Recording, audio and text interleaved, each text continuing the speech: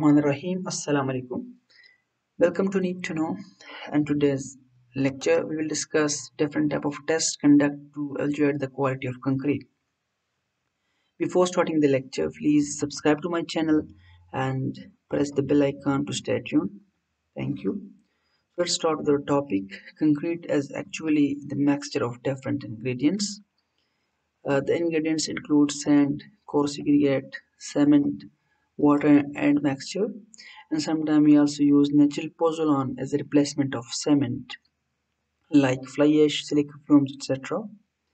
We deal with the concrete at site in two states. First one is the fresh concrete, and another one is the hardened concrete. Fresh concrete has some properties as well as hardened concrete and some properties. We need to evaluate those properties to analyze or to evaluate the quality of a concrete. So let's start with the fresh concrete. Fresh concrete have several properties. The first one and the most important is the workability. Workability is actually the ease to work with the concrete or how easily we can work with the concrete. To check out the workability, we have several tests. The first one is slump test. We can also say slump cone test.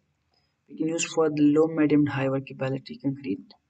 Compaction factor test we also use, and this is for the low workable concrete or dry concrete, mean hard concrete.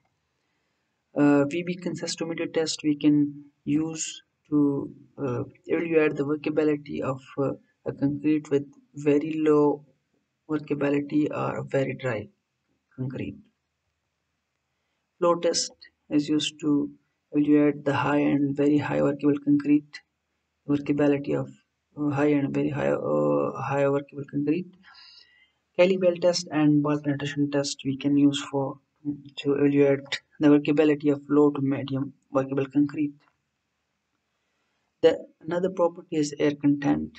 To measure the air content in a concrete, we use a air pressure method. The third property is temperature of a fresh concrete. To measure the temperature, we can use thermometer and we can check the temperature of the fresh concrete is under the limit set by ACI 301.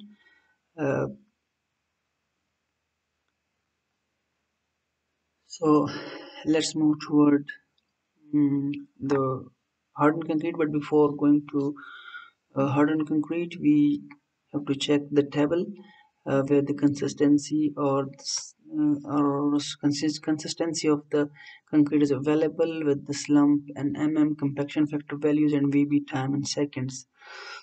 So if we get those values while conducting a test, then the concrete consistency we can describe very low, dry, plastic or semi-fluid.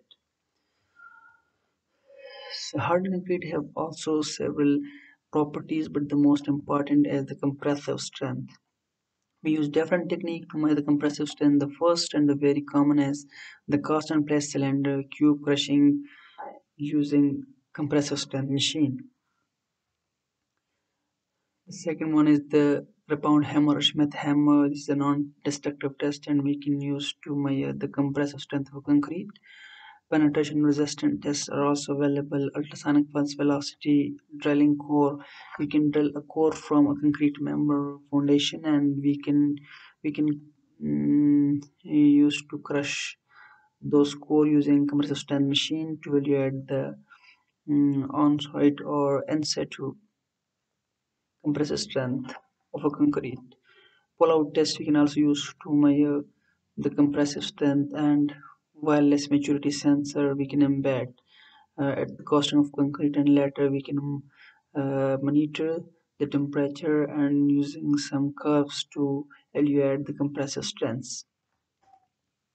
The second property is the durability of a concrete, which is also a very important property of a concrete for especially for those areas where the structure is underwater or the water table is high.